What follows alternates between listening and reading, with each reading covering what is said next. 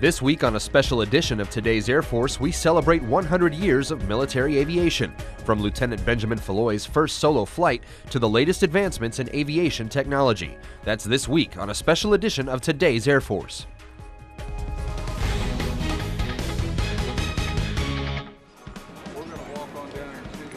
Hello and welcome to a special edition of Today's Air Force. I'm Staff Sergeant Nicholas Kurtz. It was 100 years ago on this very spot, Fort Sam Houston, Texas, that then Lieutenant Benjamin Falloy made the first military flight in a plane much like this one. On today's show, we're going to be commemorating that event, as well as taking a look back at 100 years of military aviation. On March 2nd, 1910, Lieutenant Benjamin Falloy made the first solo military flight. With hardly any support from the Army and practically no experience, Lieutenant Falloy became the first pilot in what would eventually become the world's greatest Air Force. Wilbur Wright managed to give me about 54 minutes instruction. Well, that left me as the only man on duty with the Air Force at that time. 8 enlisted men, one busted up airplane, and a half-trained pilot myself. Lieutenant Falloy experienced quite a few firsts during his initial test runs. On the 2nd of March, I took it up and made 4 flights with it. First flight, 7 minutes, second 14 minutes. At that time I was getting pretty chesty, so I took it up again and got away with 21 minutes. The last flight, I'd been up about 20 minutes when the fuel pipe broke on me and I came down and knocked the tail off of it. In other words, I made 4 firsts that day. My first solo, my first takeoff, my first landing, and my first crack up. That's the way I started my training down there. The first military aviator took flight 100 years ago. Remembering our roots is key to recognizing just how far we've come since then. Military leaders organized a ceremony to commemorate that first solo flight on the very spot where it happened, at Fort Sam Houston, Texas. Senior Airman Chris Piles has the story. Modern military aviation has far exceeded anything the first aviators ever could have imagined when it was first introduced in 1910.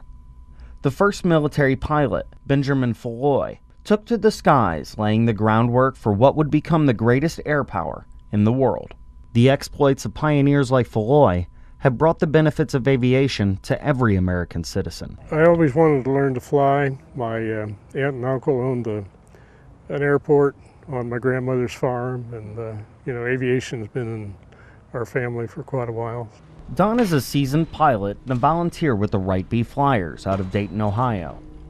The Wright B Flyer was the first aircraft sold to the United States military, and these volunteers have worked to keep this unique aircraft alive for future generations. Lieutenant Falloy was sent down here to train himself how to fly, and he had 2 good flights that day, a 3rd one in the afternoon, and then a 4th one that wasn't so spectacular as far as the landing. Don and his fellow Wright B Flyers came to Fort Sam Houston to pay homage to Falloy and awe the crowd at this year's 100th anniversary celebration of military aviation. As the centennial event unfolded, spectators witnessed a look-alike Wright B Flyer from the sky over the field dubbed the Brown Bird, while Don piloted another called the Yellow Bird on the ground.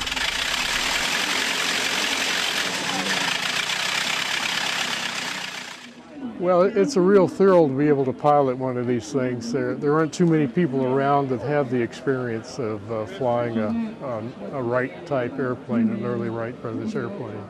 The great-grandniece of the Wright brothers was in attendance to witness her family's legacy in action.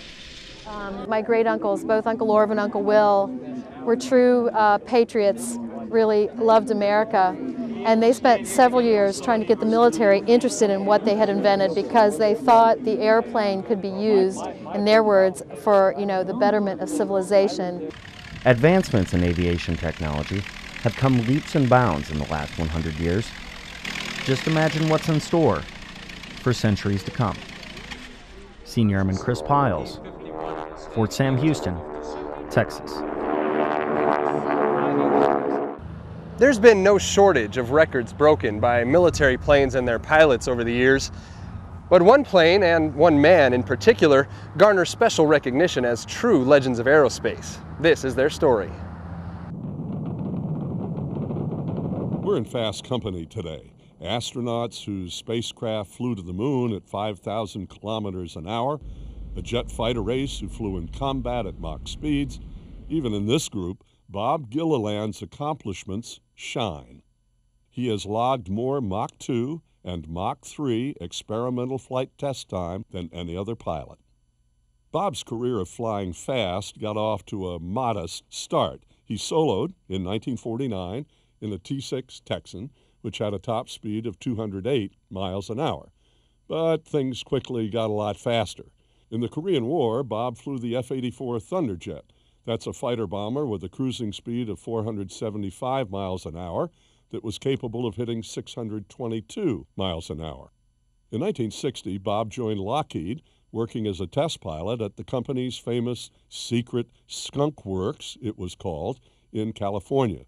There he flew the F-104 Starfighter, the first combat aircraft capable of sustained Mach 2 flight. It was this plane, the highly secret Lockheed SR-71 Blackbird, that would seal Bob's place in aviation history. On 22 December 1964, Bob climbed into the cockpit of the Blackbird and took it up for its very first flight.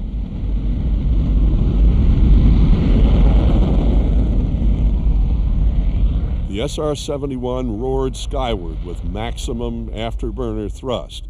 A legendary pilot was taking the first ever flight in a legendary airplane.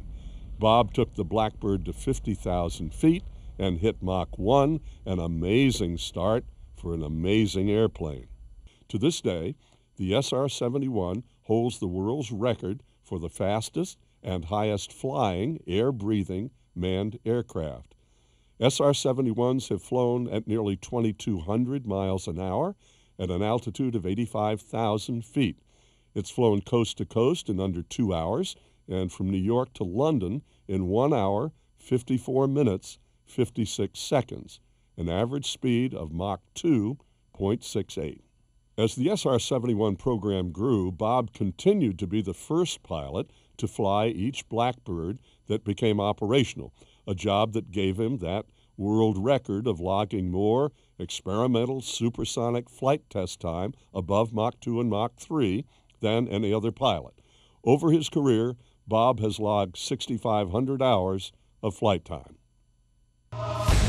Coming up, a trip through time as we take a look at some of the major accomplishments of Flight Test Nation.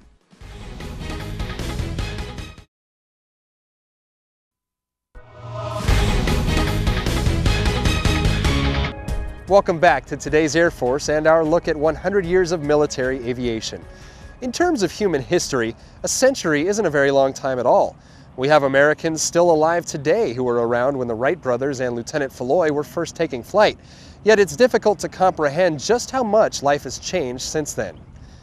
In 1910, only 1 in 7 households had a bathtub. Even fewer had a telephone. And even the automobile was still a novelty. There was less than 200 miles of paved road throughout the entire United States. So to say we've come a long way since then is just a bit of an understatement. As aircraft technology has advanced at breakneck speed, one thing has remained constant: the need for brave souls to test out new planes. And for the past 6 decades, there's been one place for them to do that: Edwards Air Force Base, California. Don Waldman shows us how the airmen of Flight Test Nation have proved over the years that they're made of the right stuff. Located in California's Mojave Desert, Edwards Air Force Base is the heart of Flight Test Nation, sharing its rich aviation heritage with its neighbors, including U.S. Air Force Plant 42 in Palmdale and the Mojave Air and Spaceport. Dating back to its origins as a training range in 1933, Edwards, then called Muroc Army Air Base, has been the scene of more major milestones in flight than any other location in the world. It was here, back on October 1, 1942, where the United States entered the jet age when the turbojet-powered Bell XP-59A Aerocomet lifted off from the dry lake bed and took to the skies over Edwards. The success of the jet test programs drew rocket-powered experimental aircraft to the base. The Bell X-1 arrived in late 1946, and on October 14, 1947, Captain Chuck Yeager flew the aircraft to a speed of Mach 1.06 and shattered the myth of the sound barrier forever. Among the aircraft tested during this period was Northrop's giant YB-49 flying wing. It was during a test of this prototype bomber in June 1948 that it broke apart in the sky, killing all 5 crew members, including Captain Glenn Edwards. 6 months later, the base was renamed in his honor. In 1951, the Air Force Flight Test Center was established, and the base became well known as the place where the rubber meets the ramp and the de facto center of American flight research, development, test, and evaluation. The promise of the turbojet revolution and the supersonic breakthrough were realized in the 1950s as the Air Force Flight Test Center tested and developed the first generation of true supersonic fighters, the famed Century Series. On May 25, 1953, North American's YF-100A Super Sabre became the first aircraft in history to fly supersonic on its maiden flight. During this period, Edwards also played a role in the development of systems that would provide the nation with true intercontinental power projection capabilities as it tested aircraft such as the B-52, C-133, and KC-135. It also supported the development of the high-altitude and long-range U-2. With the arrival of the 1960s, the Air Force Flight Test Center partnered with NASA's Flight Research Center at Edwards to explore the hypersonic and near-space flight regimes in the rocket-powered North American X-15. In 1961, flying the X-15, Major Bob White became the first man to exceed Mach 4, Mach 5, and Mach 6.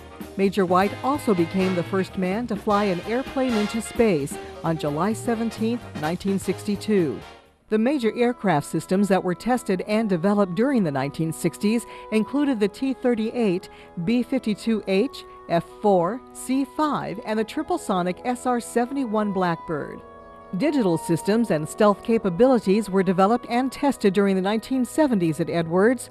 The Air Force Flight Test Center delivered systems providing impressive combat capabilities to the warfighting commands, including the F-15 Eagle, the F-16 Fighting Falcon, the F-117A stealth fighter, and the B-1B bomber. During the 1970s, new propulsion lift concepts and flight control technologies were demonstrated on the YC-15 and were ultimately applied to the design of the C-17.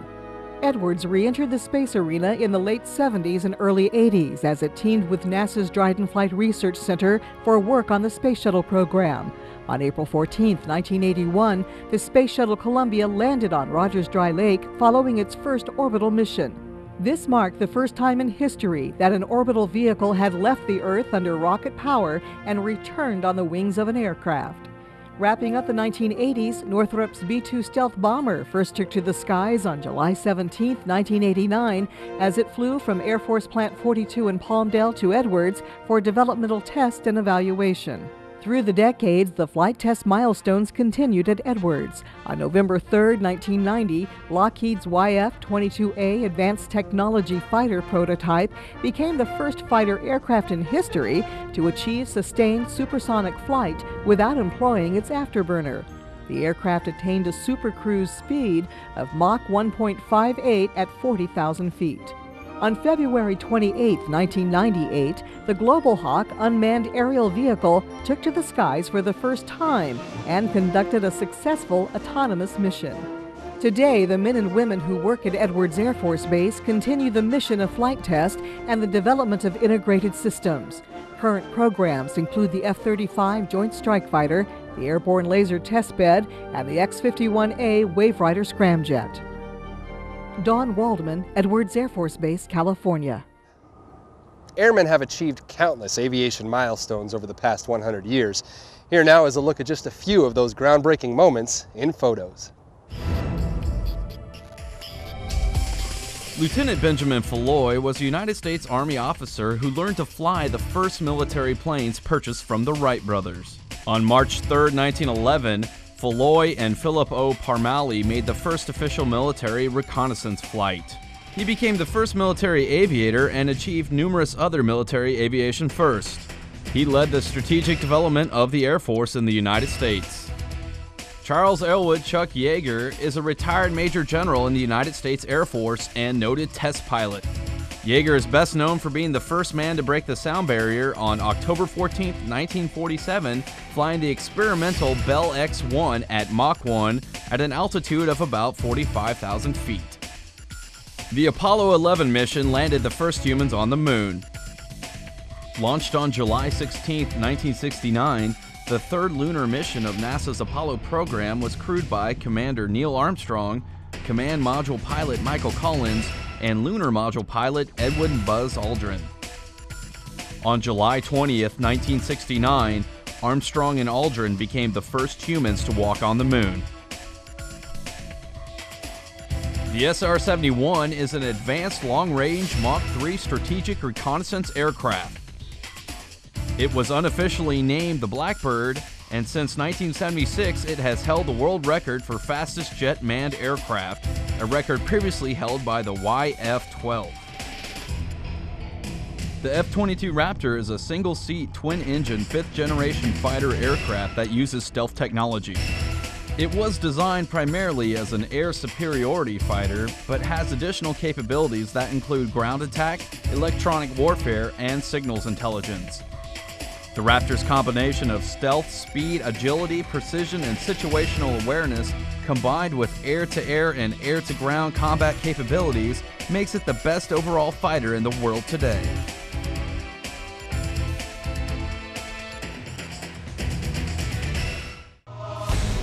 Coming up, a profile of a man whose one small step made him a legend of aerospace.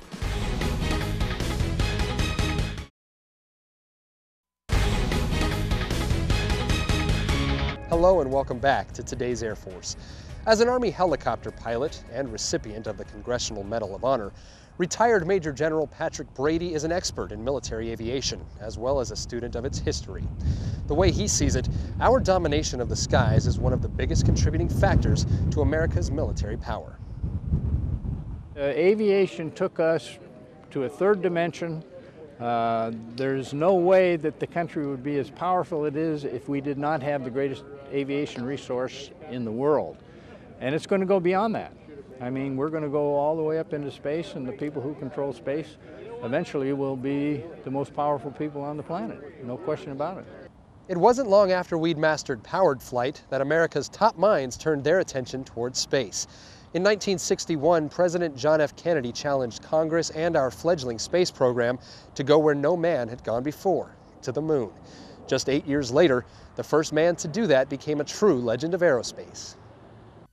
It's one small step for man, one giant leap for mankind.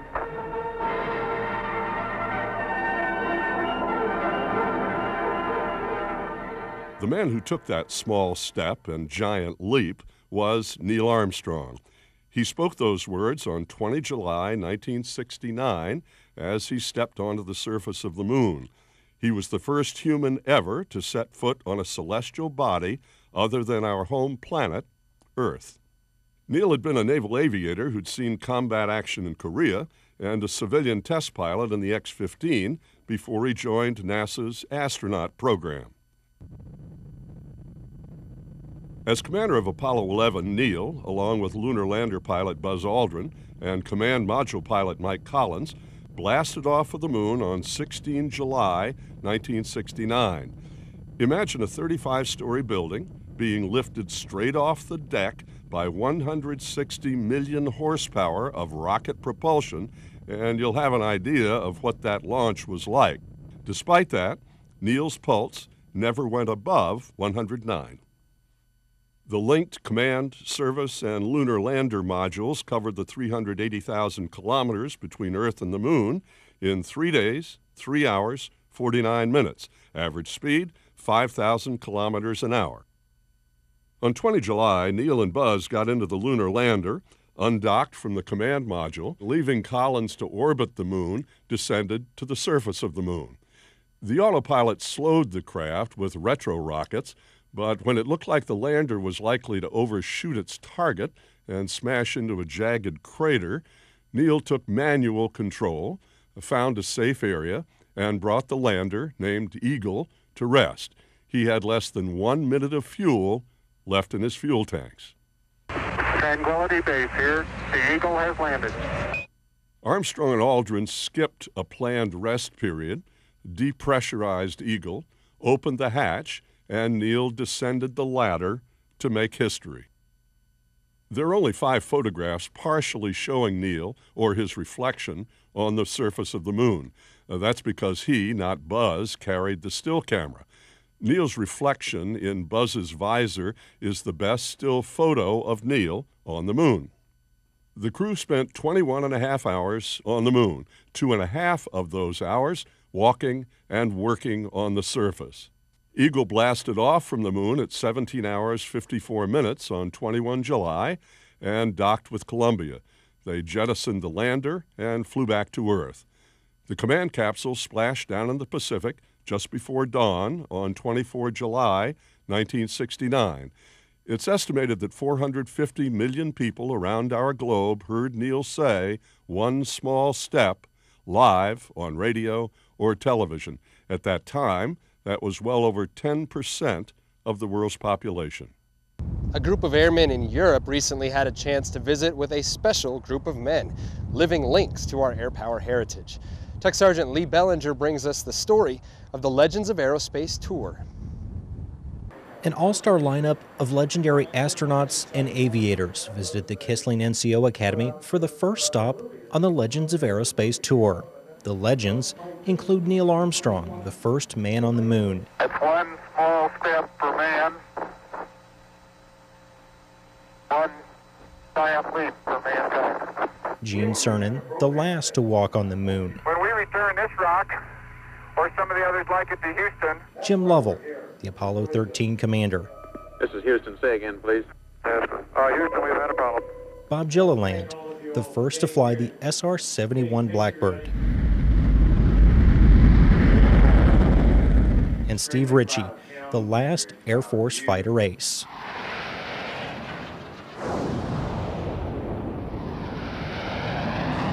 Getting this historic group to say yes to a tour for the troops was easy. I said yes because I'm sitting back home and there's a lot of legends out here, stationed all over the world that I'd like to see and thank for all the work they're still doing. It's a payback on my part. I've been so lucky. I've been in the service most all my life, naval aviator, and a lot of things went my way. It's my turn to give something back. So for this first stop, it's a panel discussion moderated by David Hartman. The legends have a chance to talk about their careers and offer up some advice for these Air Force NCOs. The people that we have here, we all have lived on the edge in our active careers. The soldiers, the Marines, the Air Force people over here are all living on the edge, trying to do a good job. And so, there's a little rapport that we like to go. We'll find out what they're doing, and we can maybe say some things about, in the old days when we were 30,000 feet flat on our back, we could do that kind of stuff. These 5 men had the right stuff, but still they're not entirely comfortable with being called legends. I'm kind of embarrassed when they call us legends of aerospace. I think the real legends are the people that are out there in the trenches right now and doing the work. Tech Sergeant Lee Bellinger, Kapen Air Station, Germany. Well, that does it for our special edition of Today's Air Force. We hope you've enjoyed our look back at 100 years of military aviation. I'm Staff Sergeant Nicholas Kurtz, and for all of us here at Today's Air Force, thanks for watching. We'll see you next time. Ready to take us up, Don? Okay, I've got full throttle. Here we go.